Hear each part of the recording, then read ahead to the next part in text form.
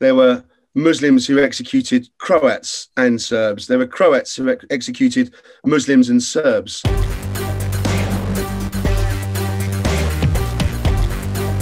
The level of technical sophistication that the Iraqi insurgents achieved superseded 30 years of insurgency in Northern Ireland. And you'll go down there with your snips and basically, you know, take your balls in your hand. And on my side, there were just bullets coming through. One went through the side of my helmet. Handed it to the gunners, you know, shell by shell.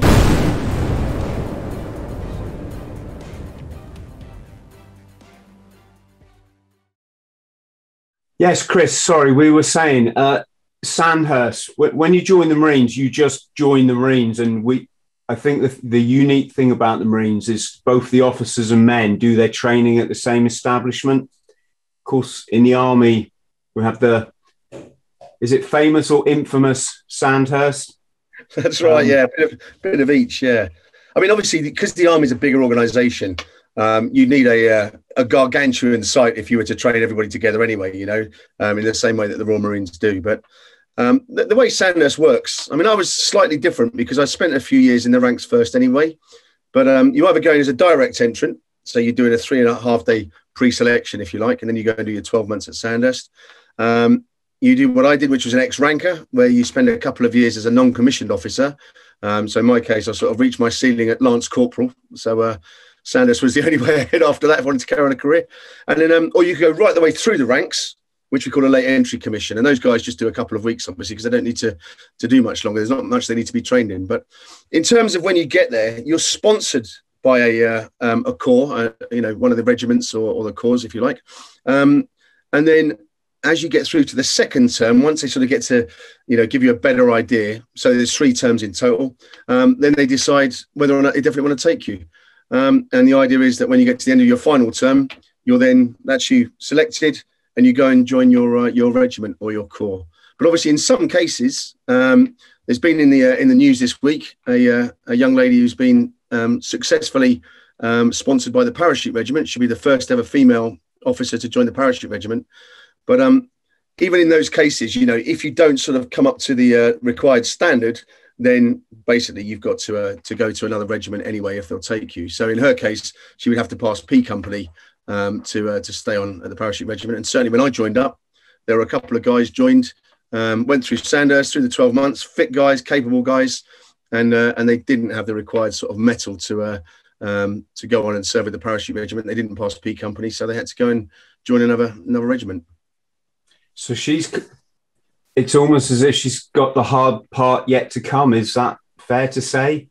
Yeah, I mean, you know, Sandhurst it's a unique place. You know, what they've got to do, not dissimilar, of course, to the Royal Marines selection and training and for the officers. You know, as you know, Chris, it's very, very hard to simulate the pressures of combat and conflict and warfare. And as an officer, as an NCO, as a leader, you know, you've got to be able to make decisions in those very, very demanding environments. And, you know, even with the military the way it is, you know, health and safety won't allow you to recreate those conditions, those environments realistically. You know, no one's ever going to be firing RPGs at you and putting heavy machine gun fire down on you and that sort of stuff. So the way they do it, of course, is sleep deprivation and you know, maximum sort of mental pressure as well. So, you know, they make sure that you're physically beasted, you don't get a lot of sleep, and then they give you a lot of you know, a lot of psychological and mental problems to solve as well. And just to see what you like under pressure, because if you can't handle that, there's no way you're going to be able to handle it for real, is there, you know? And just throwing this out there, of course, you don't have to deal with loss, do you, in training? Well, unless there's a training accident, that's a whole another part of warfare that you can't really recreate. That's right. I mean, I think, you know, the British Armed Forces now has moved forward leaps and bounds in terms of dealing with, you know, mental trauma, post-traumatic stress disorder, things like that. And of course, loss is a massive part of that.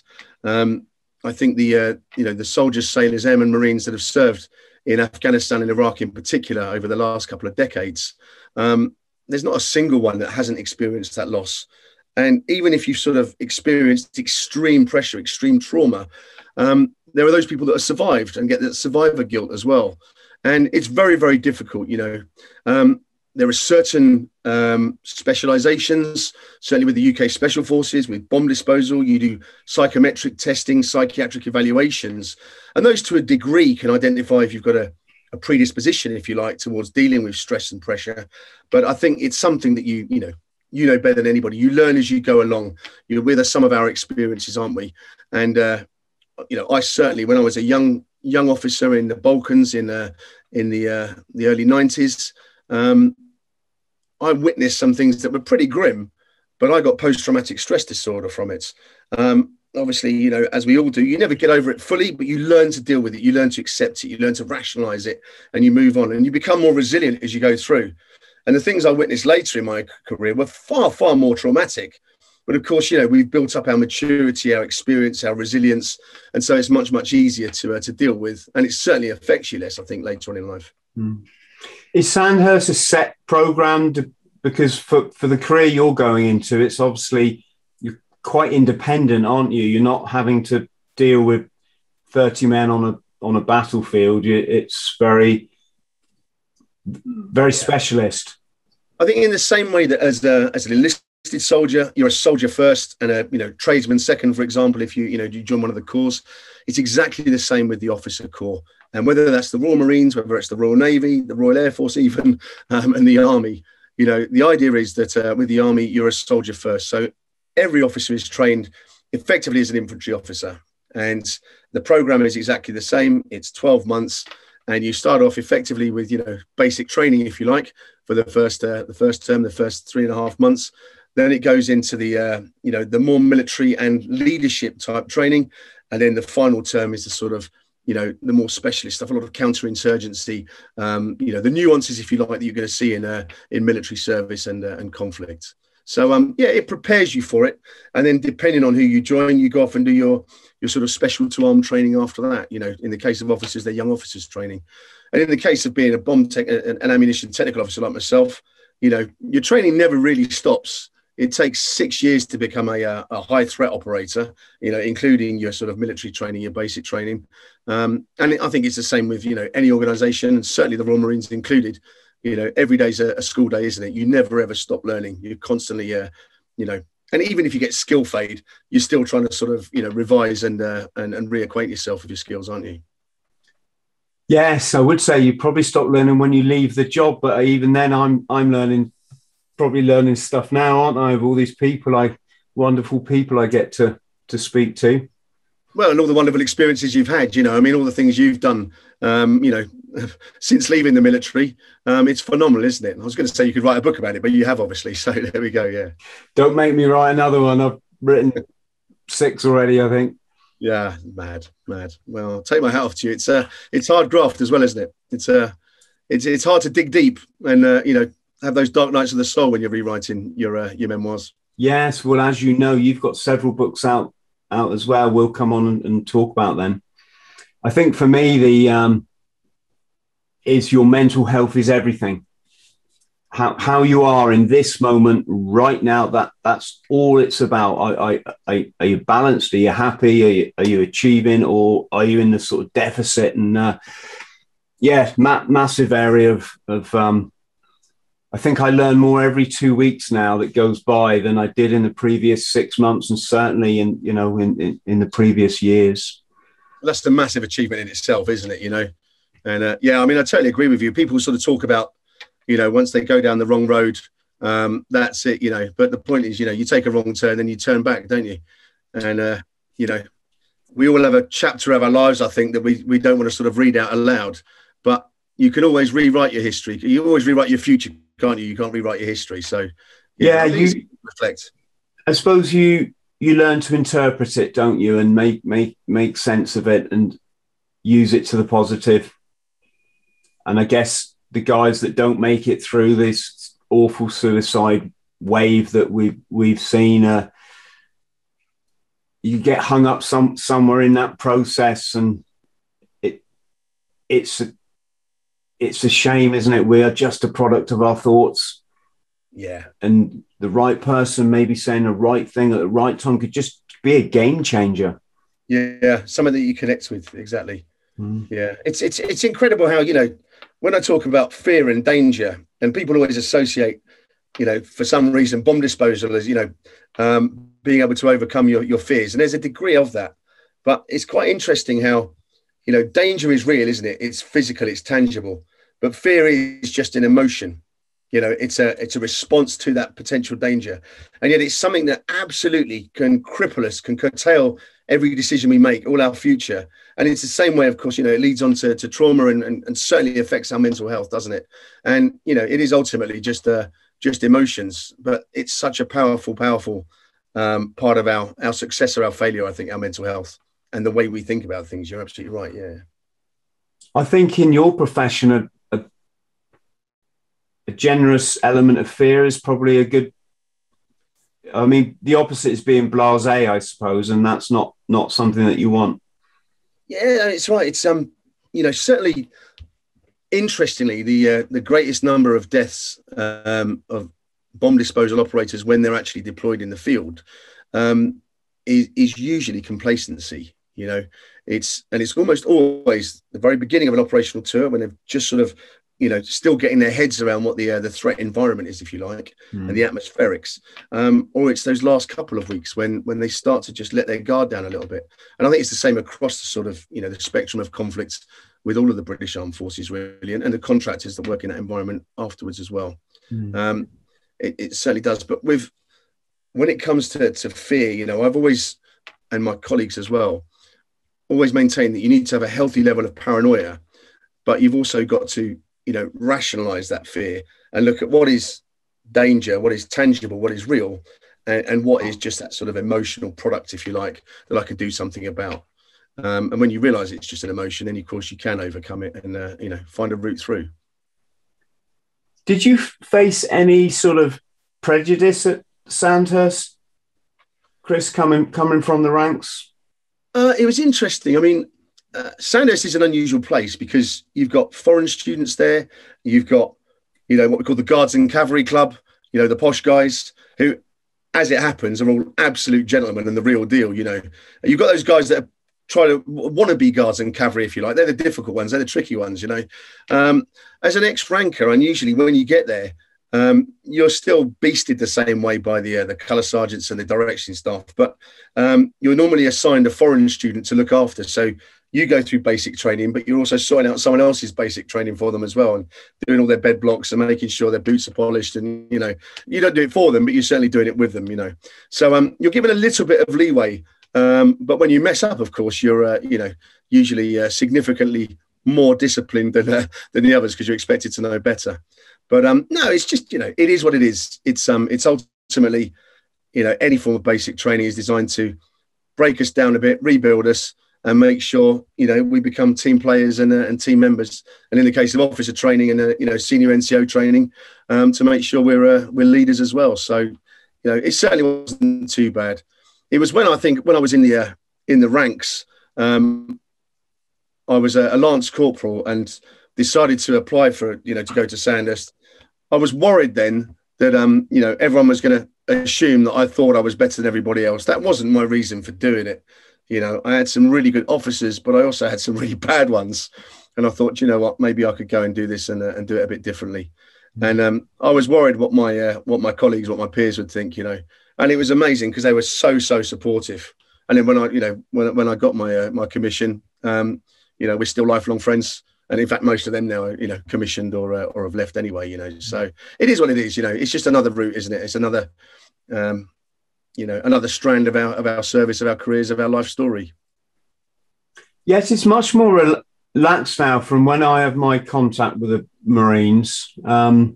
Several of the guys I joined up with went on to be majors, this sort of thing. Couple of weeks ago when we did our charity speed march, Colonel Gaz Vicott popped along and supported us, and he was from the ranks. And back in my day, there's no way you'd call a colonel mate, but now everything's, I don't know if the reality of war just has sort of or whether it's just the nature that society's kind of changing in that respect. I honestly think it's the nature of conflict, definitely. You know, when I joined up in 1989, and you know, the instructors, the directing staff, when I was a young 16-year-old, I joined as an army apprentice, and you know, even the old sweats sort of had their Falklands medal, their Northern Ireland medal, and you know, possibly some sort of Gallantry medal or an MB or something like that. When I went to Sandhurst, it was the same. You know, these super duper instructors had a couple of gongs, and then by the time I left in 2006, you know, you had young soldiers, sailors, Marines, with a chest full of ribbons on, you know, and the nature of conflict. There were so many different conflicts taking place, and I think that experience took us from an armed forces where some were super professional. And certainly, you know, the parachute regiment, the Royal Marines, I would, you know, put into that category. There were others that weren't so. You know, some of the army, I'm sad to say, the armed forces was very much a drinking club. But over those years of different conflicts, I think it became a really professional, unified organisation. And I think certainly there was a much, much greater deal of respect between the ranks, across all ranks, and indeed across the, you know, all of the arms and services as well, because we all saw each other doing their jobs and we all relied on each other to do those jobs. So I think it made a big difference, definitely. Yeah. And also, like say, you know, the nonsensical rules, you know, what can I say, bullshit on here, you know, what we call the bullshit. I think that kind of was curtailed quite a lot as well. So, yeah.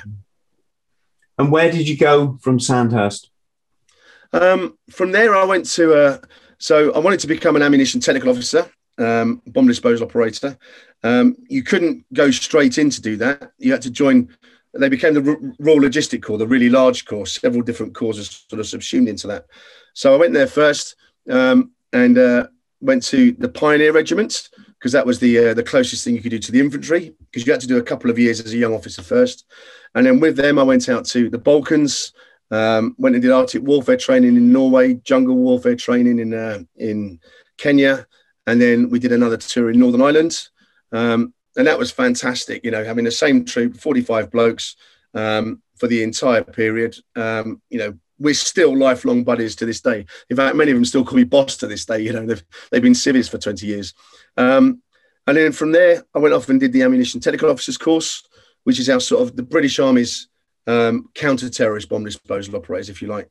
The Royal Navy have them, the Royal Air Force have them, other members of the Army have them as well. But the ATOs and the ATs, they're the sort of counter-terrorist guys, what I would call the specialists. So I went off and did the 14-month course for that, and then got posted to 11 EOD Regiment. Went out and did my high threat tour. You had to do a sort of what we call a high threat tour during the day, which was Northern Ireland back in those days. Did a couple of tours out there, and then got earmarked to go and work with the Special Forces. So did a couple of years with the SAS, a couple of years with the SBS, and then finished off working in intelligence. And over that period, did all the sort of war zones of the day, Iraq, Afghanistan, went out to Colombia and several other places as well. So it was a fascinating career, certainly. And working with some amazing people, as you can imagine. Gosh. Because, I mean, you're an elite special force in yourself in that role. Well, we certainly, it's very kind of you, Chris. Yeah, we wouldn't consider ourselves that by any standard. But, you know, if you said to me when I was 16, right, to get to where you are, you're going to need to do this. I'd have said, well, there's no way I could ever achieve that, you know. But as you know yourself, you don't Forrest Gump your way through, but you achieve each goal, don't you? And it seems hard at the time, and there are other people that big it up. There are other people that play it down. But when you get to there, you know, you find a way, you overcome it, you deal with it, you achieve it, you move on to the next one, you move on to the next one. And then before you know it, you've had a career in it. It seems on paper, you know, you've achieved quite a lot. But, you know, as you know well, we look at our colleagues, you know, and, you know, there's always someone else who's achieved a lot more. And I'm not a competitive type of person, you know, it's not really in my nature. But the competition's always been with myself, you know. Am I a better man than I was yesterday? If the answer is no, then I need to pull my socks up. If the answer is yes, then, you know, try and keep doing what I'm doing. But yeah, I've made terrible mistakes in my life and things that I'm truly ashamed of, and done things that I'm proud of as well. So that's real life stuff, isn't it? It's what we are. Yes. I guess a big difference, Chris, is if you're a soldier or a Marine or whatever, and you're one of the lower ranks, you can kind of cruise on by with not maybe a massive interest in the job. You're just doing it to get paid, and you can't wait to get home at the weekend. And certainly my last 4 years was a lot of guard duty, and it really wouldn't. I mean, no one wants to do guard duty. You really just could not wait to get off that shift and get on your mountain bike or go to the pub or whatever it was. But in your role, in the Special Forces role, you're there because you're a professional, and you have to be. You can't muddle on through it. You can't take your foot off the accelerator, can you? Yeah, it's obviously it's a massive honour when you're invited to go and work with them. I went to the SAS to start with, and they notoriously dislike Ruperts. They dislike officers. It's not as bad as it's made out to be, but the idea is that within the elites, within the parachute regiment, within the Marines, within their support networks, within the Special Forces, the guys know what they're doing. They're super elite, switched on soldiers. They can run the show themselves. They've got tons of experience. And there's an argument, they don't really need officers. Obviously, that's not the case. The officers play a vital function in many cases. But when you go in as an attached arm, as an outsider, it can be quite hard, especially if you're an officer. So, you've got to know your onions. And when I went to the SAS, it was good because I brought something to the party. It's the same with the doctors, in the medical centre. It's the same with the pilots from the Air Corps. All the sort of specialist support arms, they all bring something to the party. And certainly you're expected to be at the top of your game, for sure. And then, of course, if you do okay, if you don't mess up and they like you, then you're invited to stay within the in the network. So I then went and worked with the Royal Marines in the Special Boat Service. And, that was an amazing experience again. And interestingly, slightly different psyche as well, but equally as elite and professional. And certainly, you're very much, once you've proved yourself and you show that you know what you're doing and you're bringing something to the party, then you're accepted as an equal. And it's a great environment to belong to. Is there in a nutshell, can you sum up the difference between the SAS and the Marines? Is there a certain... Got to be careful what I say here, aren't I? Yeah. I think back then, this is sort of early 2000s, I think the SAS were a lot more serious, The Special Boat Service were a lot more chilled. They were both equally as professional. So, does one work, does the other one not work? They both worked. But I think the SAS was more serious. The SBS were more chilled. They both got the job done really professionally, If you were to say to me, what's the difference between the Special Forces and the regular army and the regular armed forces, I would say the one difference I noticed, having been attached to them, was resilience. The guys are all different. They're a group of misfits that fit together. And it's very much the same in the Royal Marines, I know, but the one thing that they've all got is that absolute drive, absolute mission focus, and this resilience where they just, they will keep going when the chips are down. They don't give up. And I think, that's something that when you're parachuted into that environment, then, it's very contagious. It's very inspirational. It's very motivating, and it makes you a better soldier yourself as well. Yes. These guys are in situations, aren't they, where you're going in and you might not necessarily come out, and everything you can do to up those odds by being the best you can be, it's going to be welcomed in that kind of troop, isn't it? Can you explain the Balkans and what the British military's role was there? Yeah, absolutely. So the Balkans, and it was also known as the Bosnia War. It was in the early 90s. Basically, Yugoslavia had been a part of the Soviet Union, but had been independent, and it was controlled by General Tito. And you had all sorts of different sort of nationalities and cultures there that were basically controlled, inspired, motivated, brought together by this, amazing leader. And when he died, the place started to fragment, and there were centuries-old sort of issues and conflicts that resurfaced, and suddenly there was a massive civil war, and there was ethnic cleansing, genocide on a scale that we'd never seen before in history, and it was in Europe effectively. It was on our sort of borders, so it really sort of shocked the world. So the United Nations sent a force in there as peacekeepers.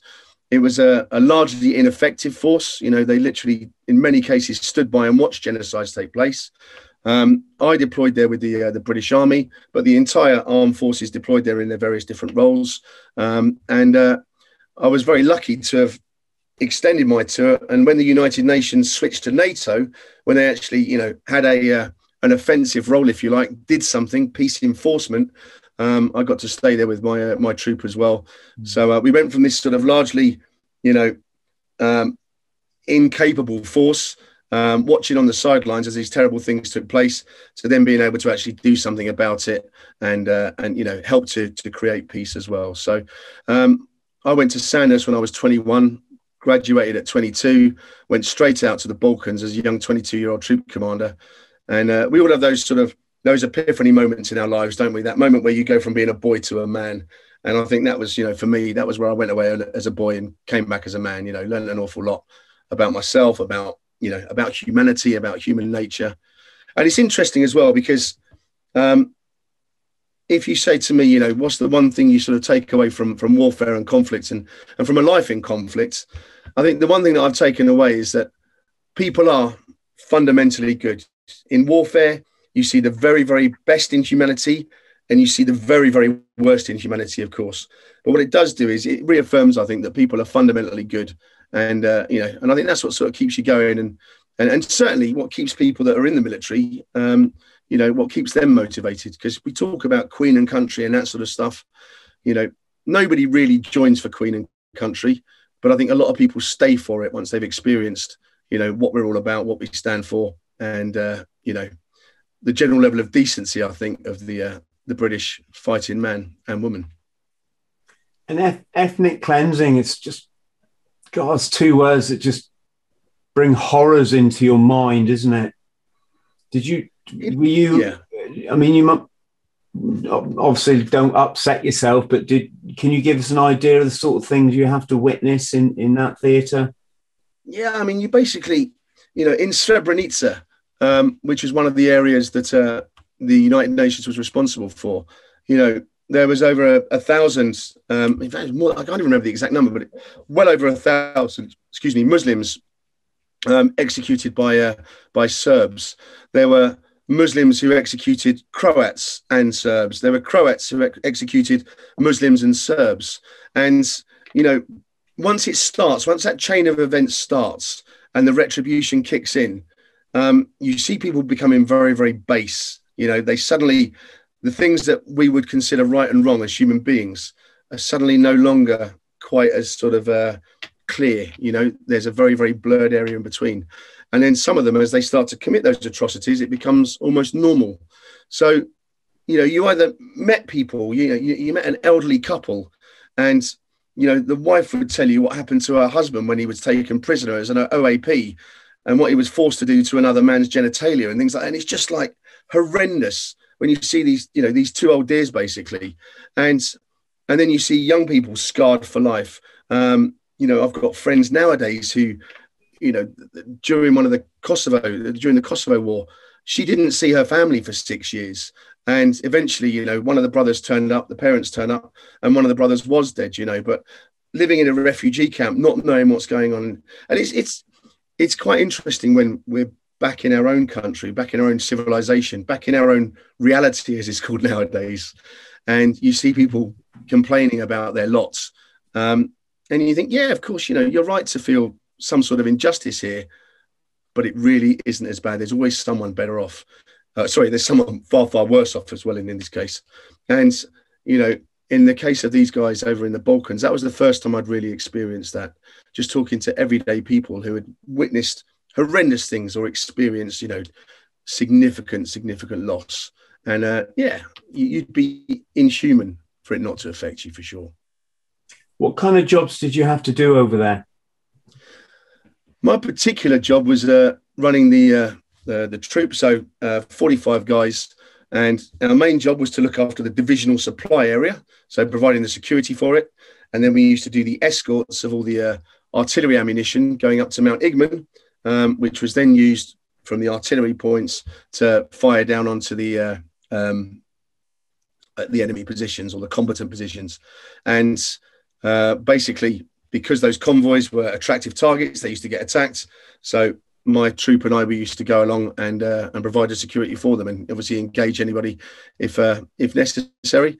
And then when we got up to the business end, it was usually, I remember one day in particular, there were Serbs shelling civilians in Sarajevo with tanks and artillery, and snipers there shooting them.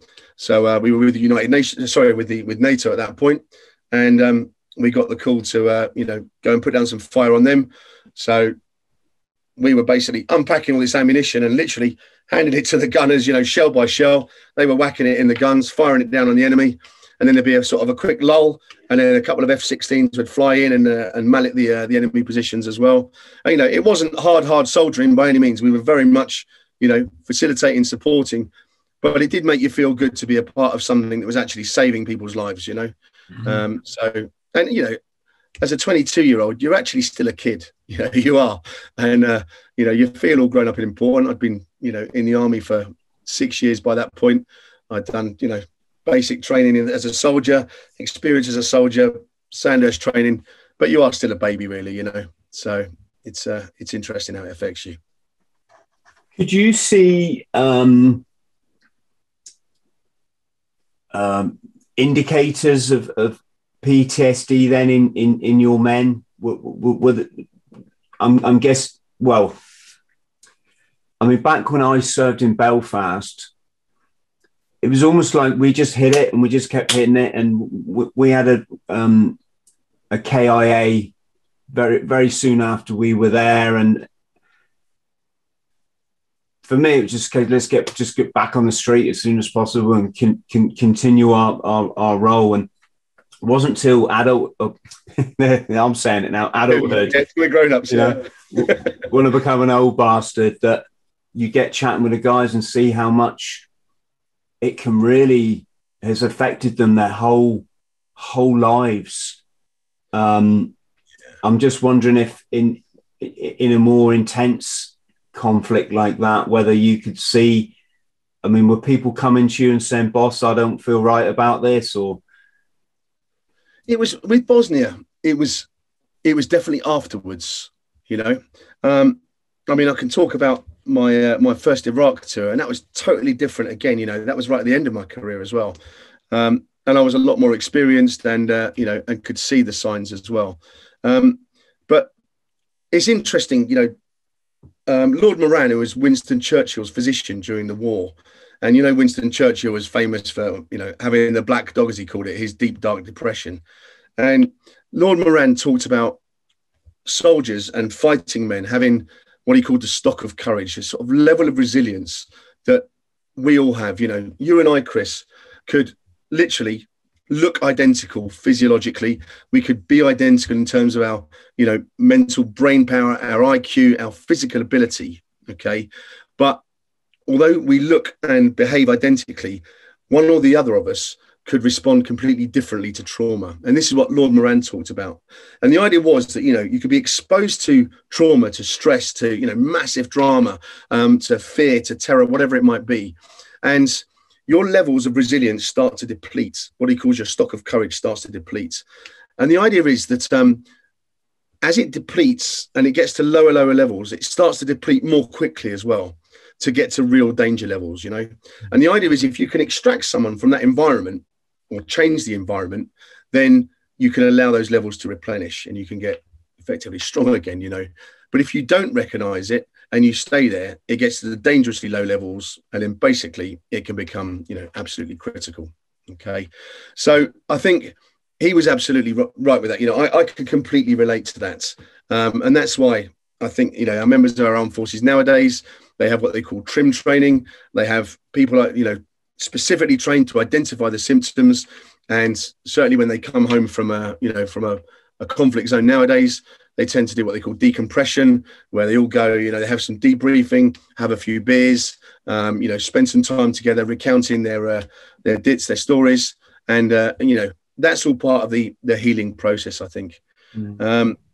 What was quite interesting for me was when I was in Iraq with my team, I had an 8-man team doing a counter-terrorist bomb disposal out there in 2004.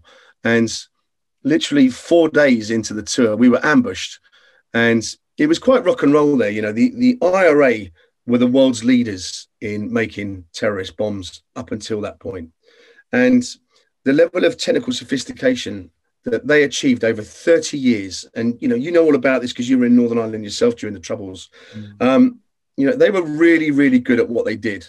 Horrendous, evil rascals, but very, very good at what they did. And within 18 months of the insurgency in Iraq taking place, the level of technical sophistication that the Iraqi insurgents achieved superseded 30 years of insurgency in Northern Ireland. That's a rapid rate of advancement. So, we were basically, I wouldn't say we were caught off guard, but it was quite cheeky. There was quite a lot to deal with, quite a lot to take on board.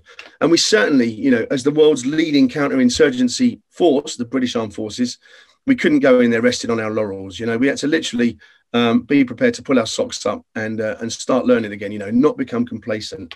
And 4 days into it, we'd been doing several, I think we did 3 devices, 3 IEDs that day as a team. And it's quite, it's quite tiring as well, 50 degrees Celsius in the midday sun. And we're driving back about 11 o'clock at night and we were ambushed, 8 of us in 3 vehicles. It's horrendous. An ambush is designed to kill everybody. And it was rocket propelled grenades. It was medium machine guns. It was Kalashnikovs. It was hand grenades, about 45 insurgents, it was estimated, at the side of the road. And it was terrifying. I got a shot in the leg. My number 2 who was driving got a shot in his shoulder. So number 2, by the way, is the bomb disposal number 2 in the team. And then, other guys were injured as well. But we managed to get out of it all alive. And the next day we had to drive back into the along the same route that we got ambushed. It was the only possible route to get to this device. And that was quite cheeky. And interestingly, when we got back, because I'd sort of witnessed PTSD before, experienced it myself, seen it in other soldiers, this was back in 2004. It was no longer a taboo, but there wasn't really the sort of not the procedures, the interventions in place, if you like, on a large scale. So I contacted the theatre psychiatric nurse in Iraq, and I said to all the boys, I'm going to order you, and it's probably the only time I'd ever ordered anyone to do anything in my life, actually, as an officer. I'm going to order you all to sit down, and we're going to have a sort of big group hug, a big group therapy session, and talk about this ambush. And then each of us, I'm ordering you all to have a 30-minute session with the theatre psychiatric nurse, the shrink, the trick cyclist. And that really, really worked well. It gave everyone a chance to actually, unload, to talk about it, to put it into perspective.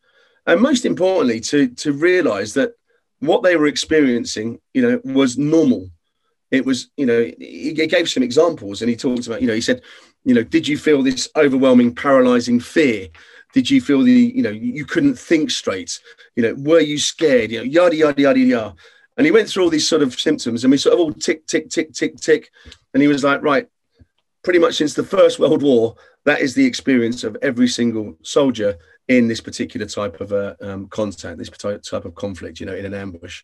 And it made you realize that, it's a normal response to an abnormal situation, and that, I think that helped a lot. And of course, nowadays, it's par for the course for our soldiers when they're out on the ground. If there's a conflict or something particularly cheeky, then, they tend to get some sort of support usually. How's it getting shot in the leg? I bet that's painful. I've got to tell you, it's the best sort of granddad war wound you could ever hope for. I remember at the time, So we were driving, the bomb disposal vehicles were German. So they were left-hand drive. So I was sitting on the right-hand side. The driver, my number 2, was on the left-hand side, Dan. And I remember they had, do you remember in Northern Ireland, you had the grills down the front of the vehicles to stop bricks and stuff being thrown through. So we had these grills down the side windows of the cab and the front, which are absolutely no use to anybody really in that sort of environment. They were completely unarmored, and it was an IED threat, improvised explosive device threat. So, you know, they weren't in any way bomb-proof. Just remember all these bullets whizzing through the window. It was a ambush from the right flank. And I remember turning to Dan, my number 2, and he's driving like this, one-handed, with his hand on his shoulder. And I'm thinking, you know, this guy's as cool as a cucumber here. It turned out that a grenade had detonated on his side of the vehicle, and a fragment had gone into his shoulder. So that's why he was holding it. And on my side, there were just bullets coming through. One went through the side of my helmet. The other one went through a sort of gap in my trousers, if you like. And then as we were driving along, I had to turn and place a bum cheek on the dashboard in order to fire out of the right-hand side of the vehicle, because I was concerned about shooting through these grills. So I was sort of engaging, from the right-hand side, facing backwards, if you like, to the direction of travel. It was very, very, very surreal, you know. And then I remember as we got out of the ambush, for the first time ever, we'd been issued these personal roll radios. So before, it used to be a section commander, you know, the head of an 8-man section, and a section 2 IC, the head of a sort of 4-man section. And by this point, everybody had their own radio. And I think that's what saved our lives, the ability to communicate with every single man in the team. And we got out of the ambush, checked that everyone was there and that we were all right. And then I remember him saying, you know, we'll put into this ERV, emergency rendezvous. So basically a safe lay-by, if you like, out of the ambush. And that's where we checked that everyone was okay. And I remember him saying to me, do you mind if I have a fag, boss? And I was about to say, you know, we'll wind down the windows at least, because we're not supposed to smoke in military vehicles, and then realised how ridiculously stupid that was. And then I went to wind down the window and decided I was going to smoke at that point as well, because it was a bit cheeky, you know. And then realised there was no window left, you know, they'd all been shot to pieces. And then I could feel this burning in my leg. And I looked down and lifted up my combat trousers, you know, and saw a little hole in the front of the boots. And then as I peeled the boot forward, saw the bullet just wedged in the front of my shin. And it was only the burning that I could feel. And that's because obviously, you know, you've got adrenaline coursing through your veins that you just, you know, unless it hits a vital organ or something really painful, you don't necessarily feel it. So it was just burning. What was funny was that when we got back to the medical centre, I made sure all the blokes were okay. One of my pals, he was a major there in the intelligence corps, but he'd been an ammunition technical officer, a bomb tech.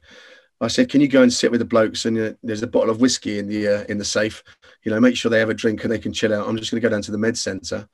And when I got there was a medic from Hereford, from the SAS there. And of course I walked in and he was sort of busy chatting to people, organising stuff. And he was like, Chris, how's it going? You know, so it was the old sort of, you know, catching up, high fives, you know, what you been up to? And he was like, anyway, what can I do for you? I was like, oh, I've been shot, you know. And at that point, he sort of threw me on a stretcher and then took me through, and all these medics came up. But it was absolutely, you know, literally just a flesh wound. And it cauterized as it went in there, you know. So the best sort of granddad wound you could get. But I just remember a real burning sensation, and a nice little scar nowadays as well to show my grandchildren. God, it's there by the grace of God, isn't it? 100%, yeah. Gosh. Absolutely. Let's talk about a reading part of your book earlier, and you open up by talking about the weight that you're carrying when you're disposing a bomb, and it's bloody phenomenal. Oh, Chris, yeah. Just one second. Yeah, so the weight of the bomb suit. When you go down and do an approach to a device, the philosophy that we use is remote, semi-remote, manual. And what that means is if you can send a robot down there, then you always send a robot down there. If you can't, or even if you set it down there and shot a bomb and, you know, potentially neutralized it, you still got to go down manually and confirm it. So we do what's called a semi-remote. Then we put the bomb suit on, we walk down there, and we take some hooks and lines with us, you know, ropes, and attach them to anything that needs to be moved. then we go back to the safety of our incident control point and give them a tug, or we'll take another weapon down there and, shoot it if necessary, if we don't have a full, what we call disruption. And then the final thing is the manual, and that's where you go down there in the bomb suit and, do some jiggery pokery with your hands if necessary. The exception to that is what we call a category A, which is when there's an imminent threat to life and a probable large-scale loss of life. In that case, you dispense with the bomb suit and you dispense with a bomb disposal weapon, and you'll go down there with your snips and basically take your balls in your hand and and get your Gallantry awards afterwards, basically. But you've always got to do a manual approach pretty much after you send the robot down there. And when you do that, you're wearing the bomb disposal suit, which is at least 85 pounds in weight. And then you're usually carrying a big sort of EOD weapon, a bomb disposal weapon. And it's a big sort of like a cannon, if you like, electrically fired, that contains a jet of water and a propulsion charge in the end, and a big metal frame as well, because it's got to be really sturdy to be able to position it against the device without it falling over. So you're carrying that as well, and that's tens of kilos as well. And then usually a tool bag with all your bomb disposal tools, because you never really know what you've got until you're down there at the business end. And you do what's called the long walk. You leave the safety of your incident control point with all your team, and you go down there because it's always a single man risk. And you're carrying all this kit. Now, the good thing about it is, unlike when you were a Royal Marine where you're yomping and you're carrying all this kit on your back in a Bergen, the bomb suit is distributed over your entire body. So although it's 85 pounds in weight, it doesn't feel like 85 pounds. The real weight is on your arms when you're like an orangutan when you come back, because you've got an extra 2 inches of length on each of them from carrying the equipment in your arms. But what is very difficult and constricting about the bomb disposal suit is that nowadays you're operating in the Middle East, or back then in the Middle East predominantly, and the weather, 52 degrees heat in the midday sun, you're gonna overheat in that bomb disposal suit. So my very first job, I went down with heat exhaustion, day one, week one, schoolboy era. The worst thing about it was waking up in the medical centre and getting the humiliation from the team, prodding me and calling me weak, for going down with heat exhaustion. So after that in Iraq, I think we did 45 tasks. I didn't do a single one in the bomber suit after that. I just wore the same combat body armour that every other serviceman and woman wore out in Iraq at the time. And you just, it's all about calculating risk, mitigating risk. There's no point in wearing a big bomb suit if you're going to fall unconscious on the bomb and blow yourself to pieces anyway, So you try and do the common sense thing. What precautions do you take then in case the device itself is a decoy and there's a device next to it, or what I guess you call that a secondary device? Yeah, that's exactly right. I mean, the terrorist tactic is quite often they'll put a main charge and they'll put a secondary charge where they think you're going to slight your team, your control point, if you like. And quite often there'll be dummy charges, decoy charges, elaborate hoaxes, we call them. And there'll be a come on, basically. And there'll be a second charge around there, or even a tertiary charge as well. So bomb disposal is all about your threat assessment. You've got to think like a terrorist, and you do these rapid fire questions, almost like an interrogator does, and you're asking people, what is it, where is it, when was it laid, when was it found, when was the area secured, what else was seen and heard there, is there any evidence of ground sign, all sorts of a whole raft of questions. And as you're doing this, of course, with experience, you're used to this anyway, like any other form of military service or activity, but you're continually building up and refining your threat assessment in your head. I guess what makes it different to other tasks in the military is that you can never have 100% plan. Every single step you take towards that bomb, you're continually refining your plan as you're becoming more attuned to the environment. You might see a bit of ground sign, disturbance of the earth. You might see a component in the ground that reminds you of another device that you saw some time back, where that was, multi-switch device or whatever it could be. So, you can't just sit in the control point and say, I'm not going to do this because I don't have all the information to make a plan. Nor can you just go forward, with a blank canvas and say, I'm just going to wing it. You have to make the best plan you can, but, it's that decision action cycle. You've still got to go and commit, and you've got to go and face the task in hand. But you're continually refining it all the way along there. And what's interesting is, it's never over until you've done that final cut of the wire, remove the detonator out of the circuit, and given it a good hook and line to make sure there's nothing else cheeky underneath there, And it's quite interesting because once you've done that, it's not a particularly physical activity, but it's like you've run a marathon at the end of it, because that mental exertion coupled with the physical exertion, coupled with the environment, the heat and all that sort of stuff, it really is, by the end of the day, you're just like absolutely whacked and, ready for a brew and a cigarette and getting your head down. Do many operators get sniped at while they're trying to defuse a bomb? Yeah, I mean, certainly we got sniped at in the incident control points. I always used to carry a firearm down with me from Iraq onwards, basically.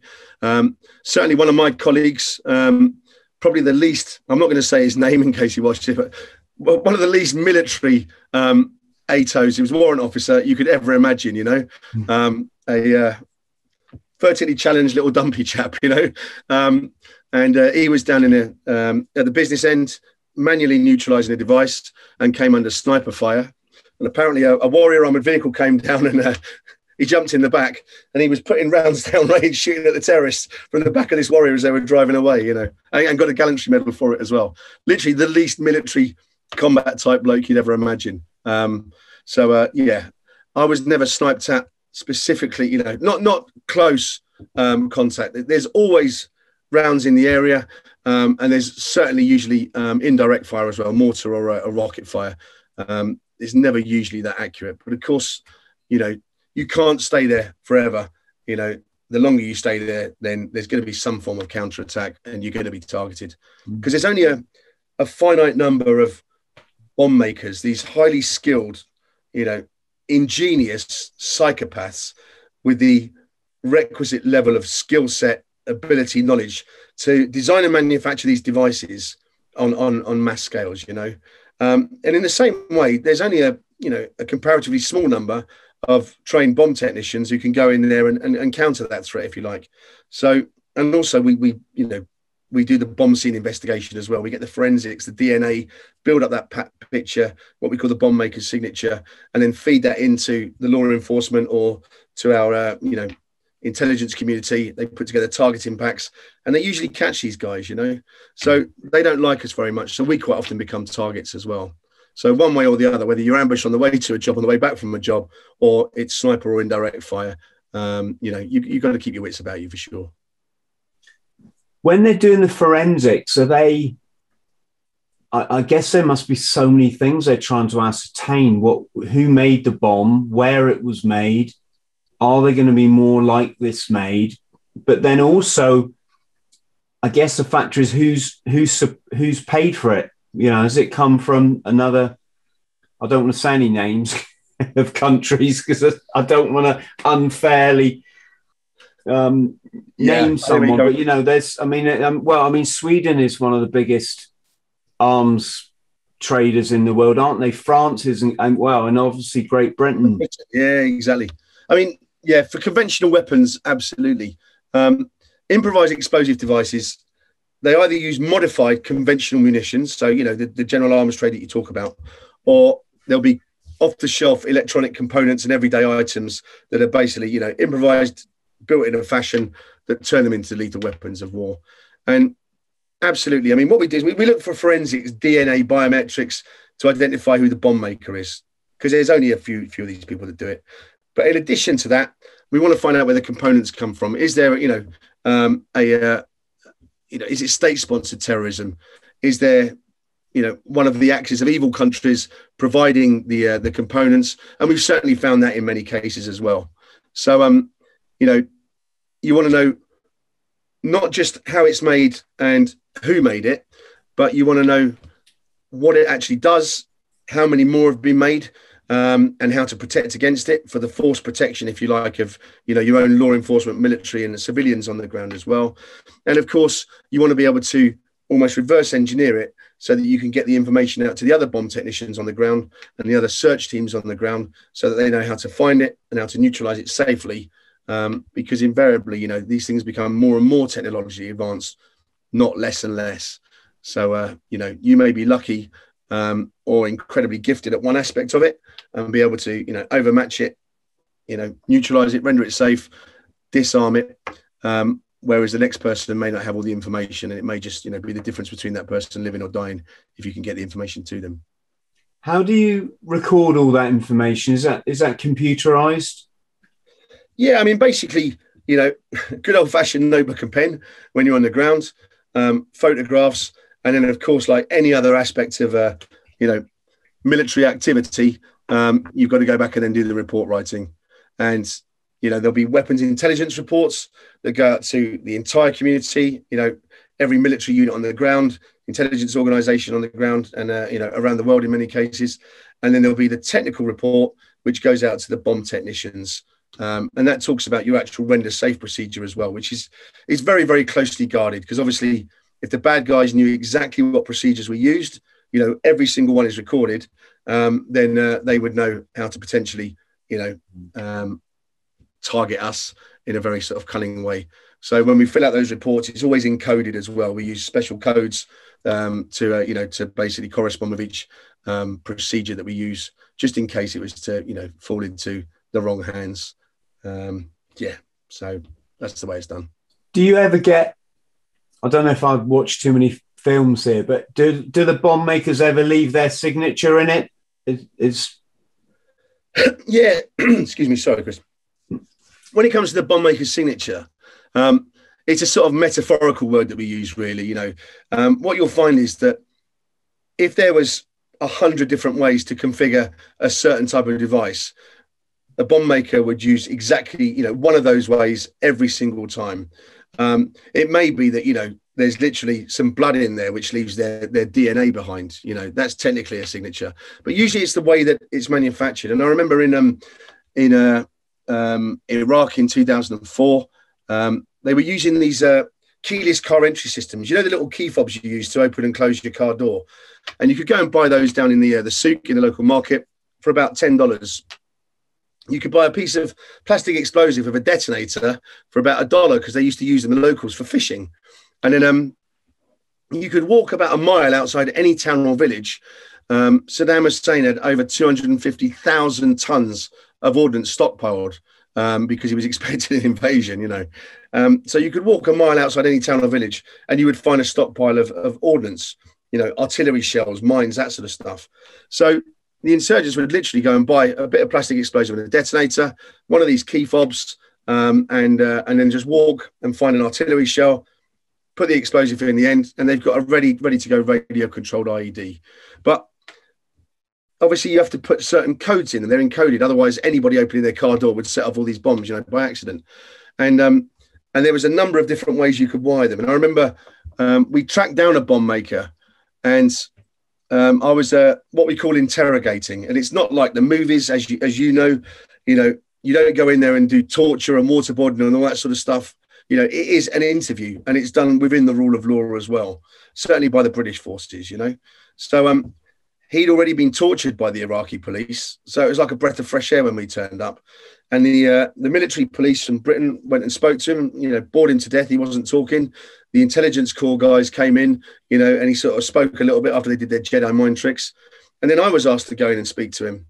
And I decided, I'm just going to speak to him geek to geek here. So I told him he was the best bomb maker I'd ever seen in my career. And he was very much, they've got massive egos, these bomb makers as well, unusually.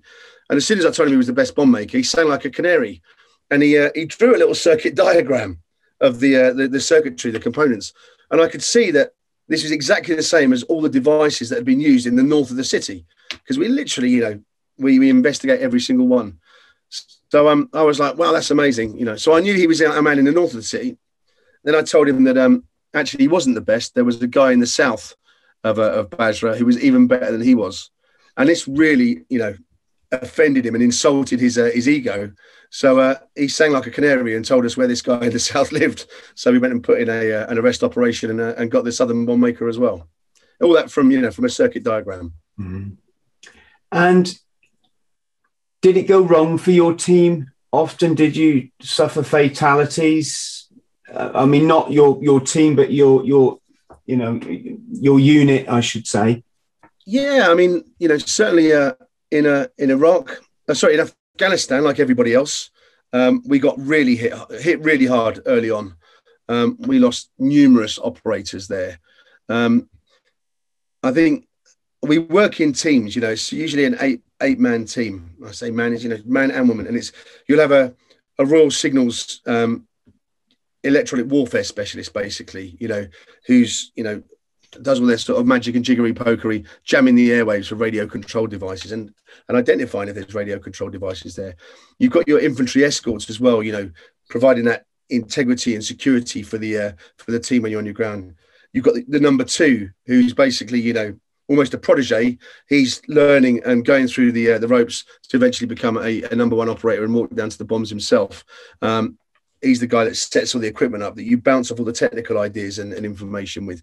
And everyone has a vital function. You know, you're a very, very close-knit team in this environment. And quite often the guys that come from the infantry to become members of the team, they'll go and volunteer to do the same on subsequent op tours as well. Because it is, you know, a really, really important function, but you're treated like a grown-up. You know, it's first name terms usually. Some of the guys weren't comfortable calling me Chris, so they call me boss, you know, but very, very close-knit team. And I remember when I came back from Iraq, I had to go to staff college. Officers have to go and continually do their sort of, you know, their officer education for the next rank up. So I was doing my junior generals course. And I remember being told that one of the teams had been hit in Iraq. And as it turned out, it was three of the guys that were in my team had come back on another tour with another team, you know, whatever it was, a year later, and they'd been hit by a suicide car bomb, and two of them lost both their legs and got blown into the vehicle that they were, you know, the Warrior armored vehicle that they were packing up. Both went on to become Olympians, as it happens, Paralympians. And then the other guy, my number two, you know, one of my best friends, he'd been standing between the car bomb and the Warrior armored vehicle, like a metre away from it. And, you know, an absolute miracle. He got blown across the Warrior armored vehicle 30 feet into a field behind. And the force of a car bomb is phenomenal. You know, it will drop an entire apartment block. And he landed in the field with literally, you know, cuts and grazes, but no significant damage. Whereas the laws of physics would suggest he would be vaporized in something like that, you know. And interesting, you know, going back to when we were talking about PTSD and that sort of stuff, he ended up getting horrendous PTSD as a result of that, you know, because of survivor guilds. So, yeah, I mean, were there any fatalities? There were guys that died. There were those guys that lost both legs and guys that were severely affected, you know, by mental trauma. And I think, you know, sometimes it's the guys that survive, you could almost argue, are worse off. You know, and I don't mean that to, you know, decry those poor people that have lost loved ones. You know, I don't mean that as a flippant comment. What I mean is those guys that survive, you know, sometimes, you know, many of them do actually wish they'd lost their lives. Yes, and I think we always have to remember here that not one of our oppos that dies would ever want us to feel bad, would they? You know, it's very, very, very true. Yeah, and yet we always do. And were you a family man when you were doing this job? Yeah, I mean, it's a good question, actually. I mean, EOD is known as explosive ordnance disposal, and within our profession at the time, EOD was known as everyone's divorced. And yeah, I was married, had two young girls, literally, you know, a baby and a toddler, and you know, that's always very, very hard as well. I mean, not only did we eventually end up divorced, but you're constantly sort of in this conflict. You know, what makes you a better father and husband also makes you a better soldier and a better leader, a better officer, a better NCO. You know, but it also makes you a worse husband and wife. Husband or wife as well, because what you're doing is you're putting something before your family. You know, and as a serviceman, we're always fighting for a greater good. We all know that there's something more important than ourselves, and the team is everything as well, isn't it? You know, and it's very, very hard when you've got that inner battle and you're deliberately putting someone else before your own family, which kind of goes against the laws of nature sometimes, you know. But would we do it all again? Then, you know, the answer is yes in a heartbeat, you know. But it's very, very hard, I think, for families. And you know, when they stay together, you know, it's remarkable. They're amazing, amazing people, the partners of those.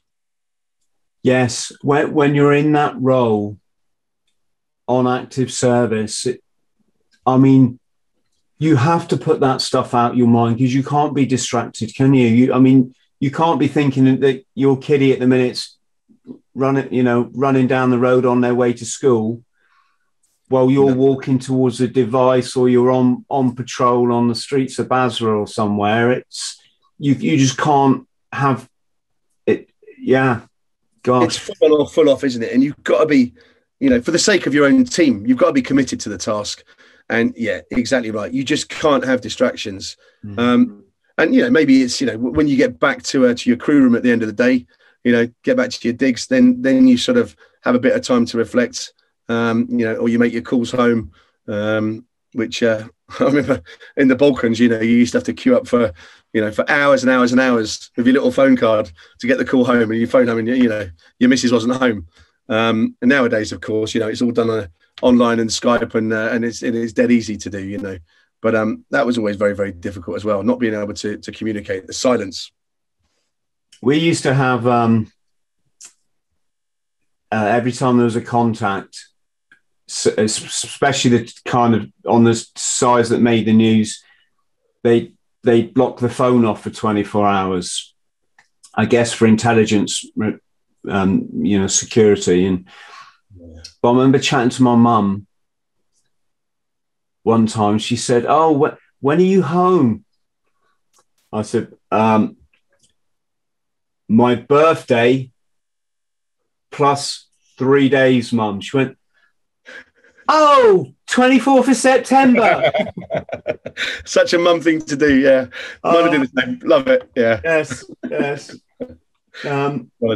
We went out on patrol one time, and we stopped a player probably up in the Ardoyne, and I was with Jock, and I do remember just slipping into conversation. Well, we'll be out of here in 3 weeks' time, and then you fuckers can do what you want. It's something along those lines. But of course, we were leaving the next day. It was just because everything was from the IRA was passed back to their hierarchy, obviously, and you never know. I might save someone's life there. I might have saved a few. 100%, yeah. They were very, very good at what they did, and yeah, God forbid it ever kicks off again there. Really. Oh gosh, I'm just all for peace these days, Chris. It's yeah, same here, mate. It's silly. We're all one humanity, and to keep. Let's talk about writing, because that's a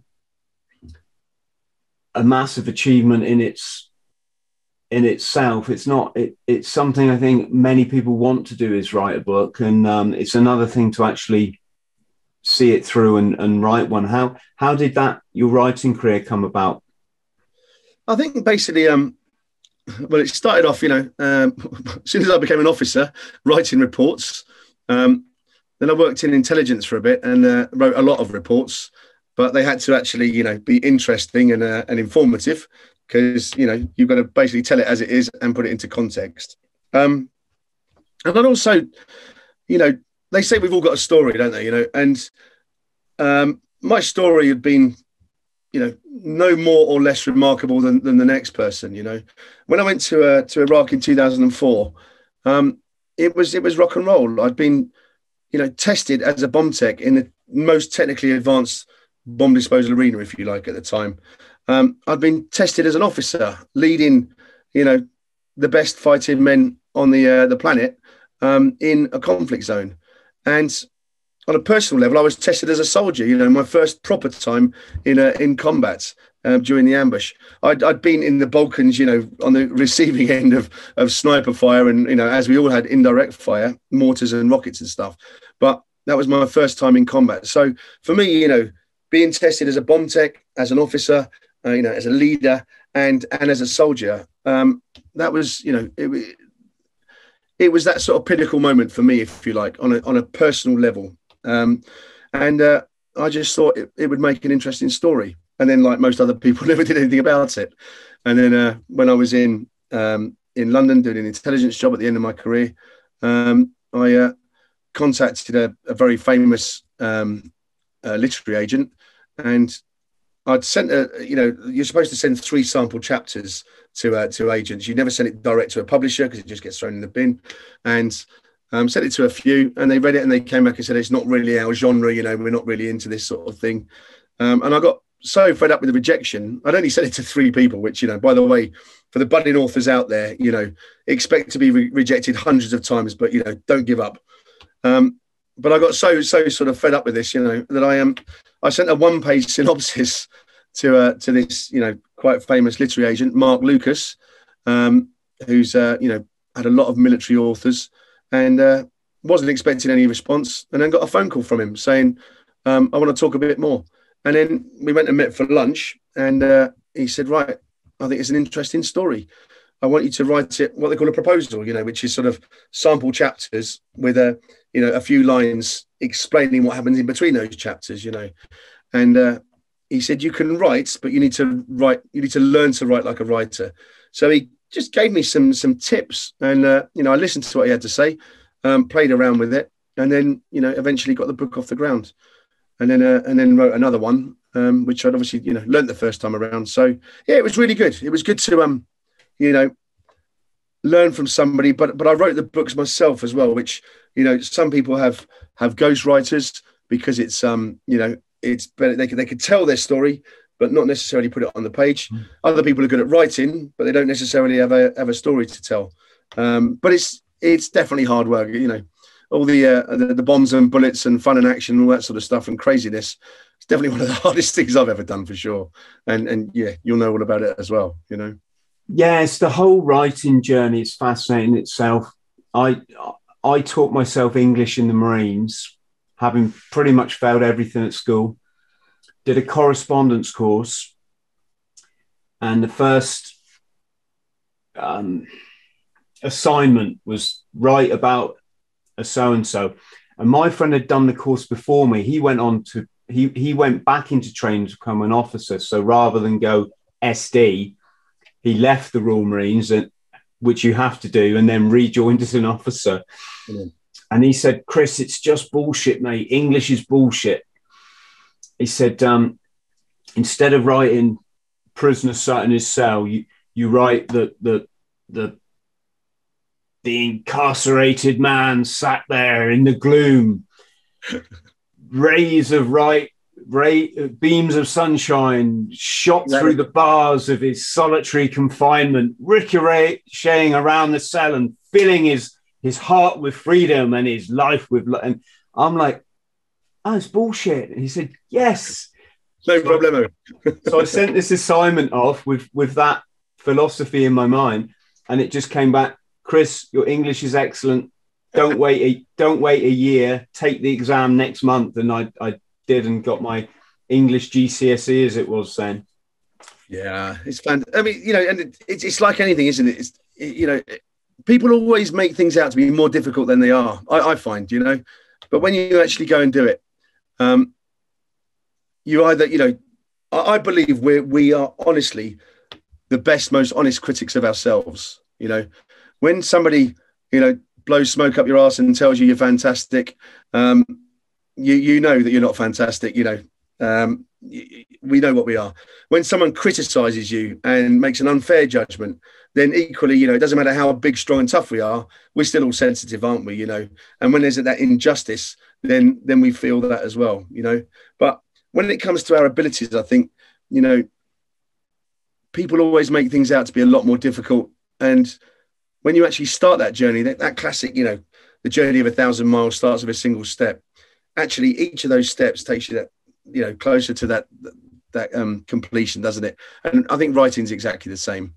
And I think you're absolutely right as well, yeah, about the use of English and the bullshit. Yeah, I got myself, Chris, to the point where I'm completely self-taught, and having a GCSE in English really doesn't mean anything when you start writing a book. But I got myself to the point where I didn't want to send off to a publisher something that I hadn't done every single thing I could on. So through that process, and it was a lot of search engines. I mean, I didn't even know what a comma did. And it's for people listening, I'm not being thick. It's what they teach you at school about a comma's when you breathe. Yeah. Loosely, but really a comma, there's, I think, was it 5 rules for a comma, and there's different kinds of commas. And when you get clever, you know when you can actually just delete the commas, which is kind of where my writing is now. Yeah. But through that process, I got to the point where I can edit all my books now. Certainly, there might be a few typos in at the end, but certainly to the point where they're passable reading. It's amazing, isn't it? I find actually reading out aloud as well, because when you read it out aloud, you realise, where you need that comma or whatever it might be, or you realise that just it's too waffly. It just doesn't make sense. It's not captivating. I'm too lazy, Chris. It's like an effort to read some. I'm just, yeah. It's funny though, again, because a lot of Marines write books. A lot of service men and women write books now, and many of them were not officers.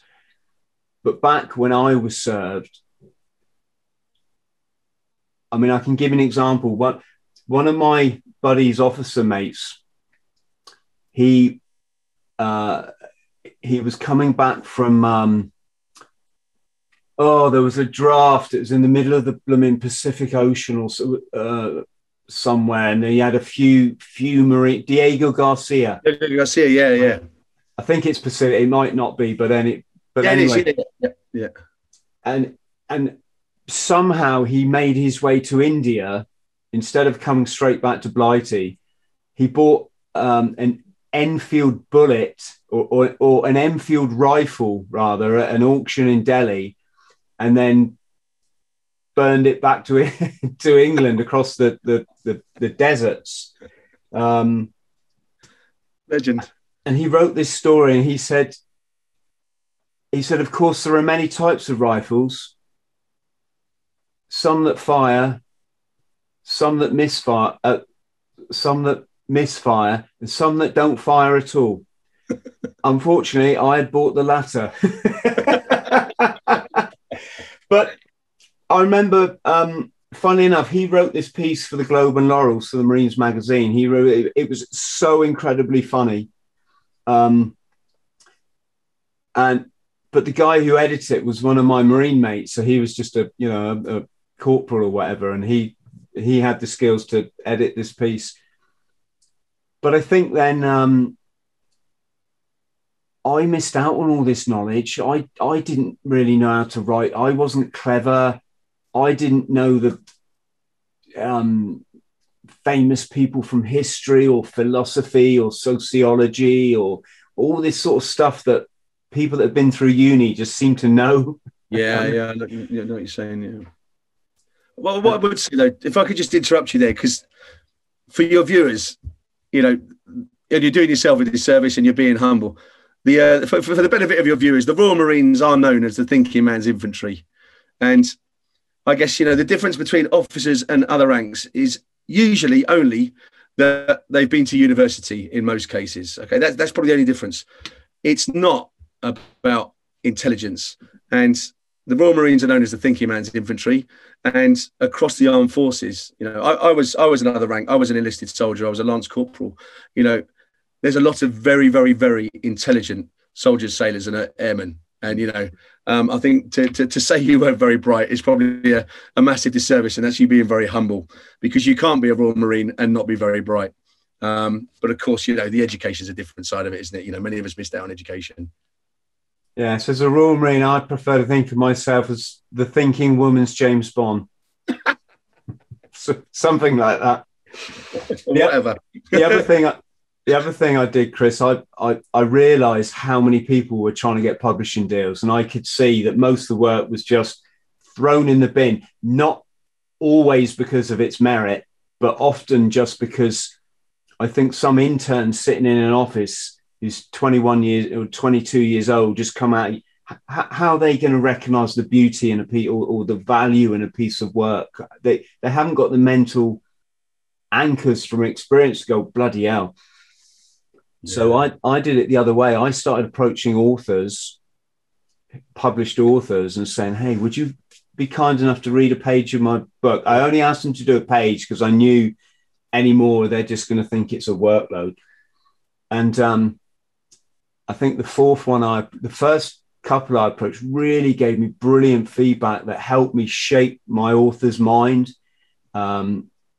Biggest thing in writing is less is more, and that's really hard to understand until you start to see it. But the fourth guy didn't get back to me for months because he was traveling in India, and when he got back to me, he said, Chris, I spoke to my publisher already, he's going to call you. And I'm like, yes. There you go. Yeah. Well, I always look for the back door, Chris. I just you've got to find a way. That positive response, though, is something, isn't it? When you've had that breakthrough, even if it doesn't come good, I think, and you were giving the examples there. Less is more, certainly, and I think the other one is show me, don't just tell me. That's really, really important as well. And I remember talking to my agent's assistant.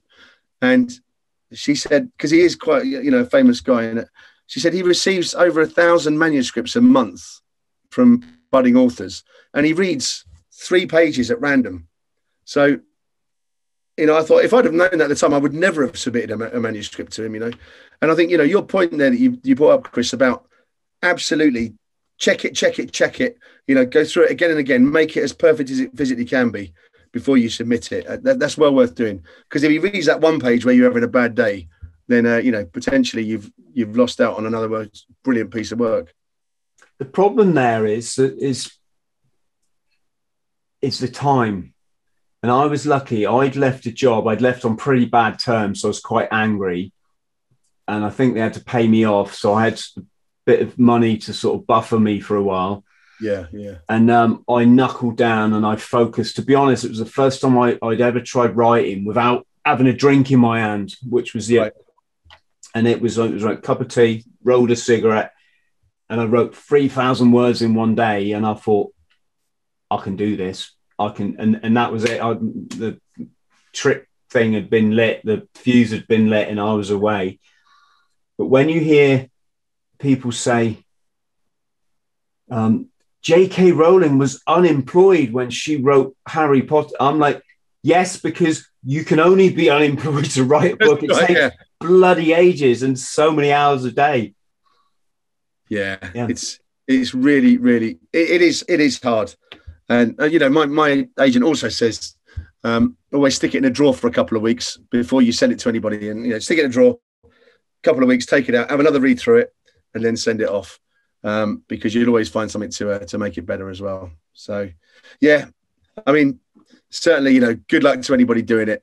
It's hard work, but it's also very rewarding, isn't it? And for me, that catharsis, that ability to go through my own demons and confront them and think about them and pick them apart, it's a massive healing process as well. Even I learned a lot about the sort of the media sort of arts in themselves. So when I watch a film now, I'm thinking of it from a writer's perspective, and I can see the bits in the film where they've stitched together a scene, and I can see how cleverly they've done it that you just wouldn't have noticed that before. No, you do absolutely, don't you? When you're watching a good movie, yeah. It's the narrative thread, they call it, don't they? And I bore my wife all the time now because I'm constantly like, oh yeah, well they're doing this, and you're going to see this in a minute, or that box of oranges is it's on the screen. It's got to be there for a reason, Yes. They're not going to waste editorial time, Do you see that Spade leaning against? So he's going to pick it up and hit that guy. How do you know that? Why else is there around? Exactly. Yeah. Yes. And your books, Chris, we've got 8 Lives Down. It's or do you want to read? Yeah, that's very kind of you to give me a chance to promote them. They were done a long time ago. One's called 8 Lives Down. Yeah. And the other one's called Extreme Risk. So 8 Lives Down was very much about that story in Iraq that we've talked about during this conversation. And Extreme Risk was a bit before, you know, and then life afterwards, till I came out and then went and decided to become an adventurer and go out to Afghanistan and carry on working in war zones. And we'll put links. We'll put links to your book below the podcast. I suggest everybody. I can tell from our conversation they're going to be a riveting read. So get stuck in, folks. What's the future going to hold for you then, Chris? Well, I'm going back out to Iraq in 3 days' time. I'm working for an NGO out there, a Swiss charity. So ISIS or Daesh, they've littered the Middle East with millions of improvised explosive devices. There are refugee camps with tens of thousands of people in them because they can't go into their homes because they're littered with booby traps and IEDs. And there are loads of farmers who can't farm and provide for the populations because their farms are littered with IEDs. So I'm going out to Iraq to work with a charity out there with many sort of Western bomb technicians, all left the armed forces. And we're pitting our wits against the ISIS and Daesh devices and giving the people in the refugee camps a chance to get back into their homes and the farmers a chance to get back onto their land. So I was out in Libya last year, Syria the year before that, and I'm going back to Iraq now to work with some great friends out there. Do you get all the same equipment? Because obviously you need all the same equipment. Sadly, we don't. It's the charity sector doesn't have the money, the funding, so you don't have robots and things like that. But what we have is very, very highly experienced operators. You know, all of us with 20 plus years experience now, and the local national searchers that we have are amazing. You know, in some cases, some of them even former enemies that we've now become friends and have a combined, unified mission. And a shared understanding as well, enemies becoming friends, and it's great. You know, it's one of the most enjoyable, rewarding, gratifying jobs I've ever done, and can't wait to get back out there. Yeah, well, please be careful. Oh, that's kind. Thank you, mate. I will for sure. Chris, stay on the line so I can thank you properly. But massive, massive thank you. Well, fascinating story. I'm just honoured because if you'd asked me 2 years ago, would I be sat here talking to a bomb disposal expert? I'll probably be writing some boring book. I'm very happy. You shouldn't be. It's definitely likewise, mate. It's reciprocated. It's an absolute delight to chat with you, and a massive honour to be invited onto your show, mate. So the honour's all ours, and please come back and tell us how you get on over there. Definitely. I'd be delighted to. Brilliant. Friends at home, massive love to you all as always. I think from what we've heard makes us all appreciate the safety in our own lives, doesn't it? And what we've all got to live for. We're not getting our legs blown off in some village in Afghanistan or something. If you could like and subscribe, that would really be very kind of you.